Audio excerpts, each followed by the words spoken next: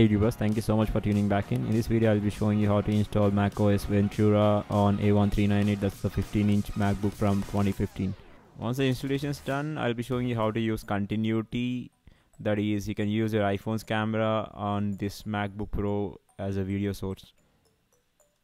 I would firstly like to suggest you to take a backup of all your files, and once you're done, you can continue the process. For this whole process to work, you'll be needing Opencore patcher. You can find the links for that in the description below. My MacBook is currently running macOS Monterey. That's the final supported version, and yeah, that's the process. In the legacy patcher, Opencore legacy patcher, you need to go to settings. Under settings, you'll be needing to check on the allow native models option, and then click on yes in the prompt. Then click on SMBIOS settings. Over here we'll be selecting advanced options. What we'll be needing to do is we'll be spoofing the SMBIOS to a model number which is currently being supported by the latest updates. From the drop down, I'll be selecting MacBook Pro 14.3, which is a 2017 15-inch MacBook Pro. The configuration is similar to my MacBook Pro, so that's the reason I'm selecting it. For your case, find a model which is having a similar resolution or something which is currently being supported. Yeah, so this is a 15-inch MacBook Pro, and generate a custom serial number. Click on the yes for the prompt for obvious reasons, and then click on return to settings, and then click on return to main menu, and over there you need to tap on build and install Opencore. That will prompt you to select the installation disk.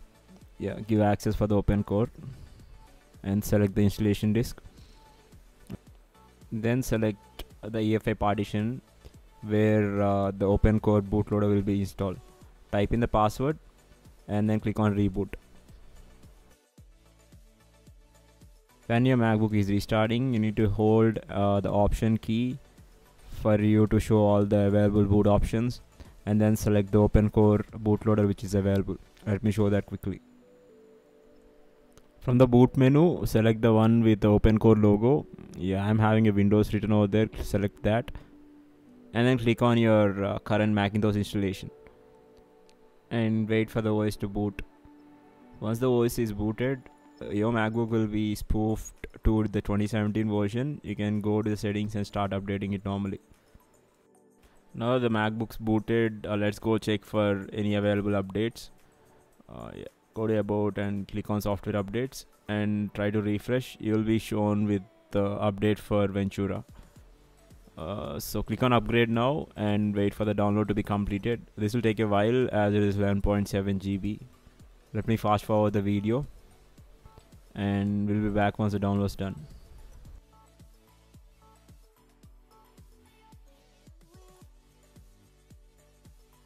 Once the OS is downloaded, let's continue the process by following the on-screen instructions. Just install the OS.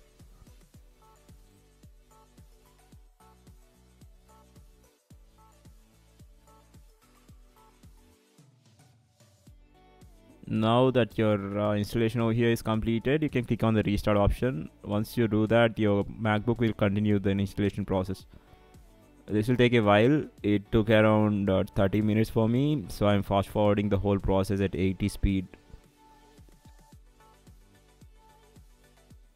On your first boot, the graphics will be completely messed up because the drivers needs patching, so that we'll be doing now. Let me quickly log in and show you the process.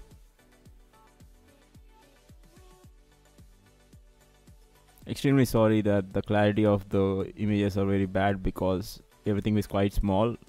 So yeah, I'm currently running macOS Ventura. You can see it over here. Coming back to the Opencore patcher, let us open it and then patch the drivers. So once the Opencore patcher is opened, you'll be having multiple options. Click on post install root patch, and once you click on that, you'll be given an option to install the root patches.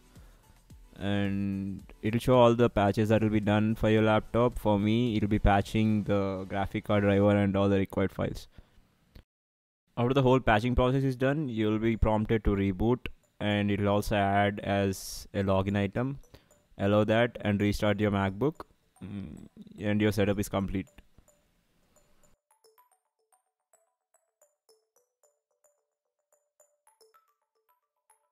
Now the OS is updated to Ventura. Let us test one of these features, which is continuity, wherein you can use your iPhone's camera on your MacBook Pro. So for the continuity to work, both your iPhone and your MacBook should be running on the same Apple account. So make sure that you're on the same account on both the devices. For the continuity to work, you should be having an iPhone which is greater than iPhone XR. I'm currently using iPhone 13 Pro. You will need to enable continuity under the AirPlay and handoff setting. You can find the setting under the general setting. Yeah, that's the setting. You need to enable continuity camera on the iPhone 13 Pro. Also make sure your iPhone and your MacBook are on the same Wi-Fi network. And during FaceTime calls, in order to use your iPhone as a camera, the FaceTime app, under the video settings, you can click on the iPhone for the camera settings. That is start streaming your iPhone's camera to your FaceTime calls. Yes, so you can see that the continuity is working fine on my a1398 2015 MacBook Pro. Thank you so much for watching this video. If you like this video, do click on the thumbs up and also do considering subscribing to the channel. Thank you so much, people. This is Vamsi from Tech Fortress. Have a beautiful day.